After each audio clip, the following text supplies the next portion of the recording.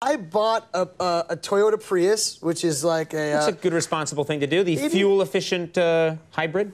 Yes, sir. But it was more like for like financial reasons. I want to sound cool, like I bought it for like the environment, but it's cheap to buy gas. But the thing is, I parked it outside my friend's house, and I walked out, and someone had keyed the word gay on the hood of the car.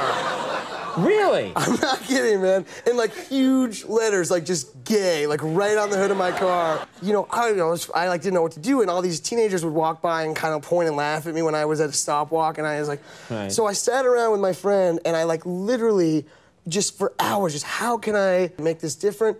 So my theory was, I keyed not on top of the gay.